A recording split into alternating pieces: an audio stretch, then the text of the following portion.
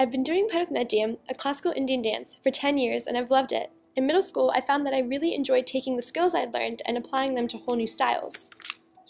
So in 9th grade, I decided to expand outside of Indian dance and began taking modern. I thought it would be an amazing learning opportunity. It ended up being much harder than I expected. I seemed to have none of the muscles necessary for making the leaps and poses, despite having danced for 7 years. The worst part was, everyone in my class seemed to find the choreography easy. I felt extremely isolated and terrified whenever I had to perform solo, scared of sticking out as the terrible one. I realized that I was beginning to hate what I'd always loved, and I didn't even know that was possible. Then one day, it was my turn to make a complicated set of leaps by myself. I was so nervous about messing up that I didn't even try to practice with the class beforehand. As a result, I ended up tripping and falling to the ground. While I was on the floor, humiliated, the music suddenly changed to one of my favorite songs.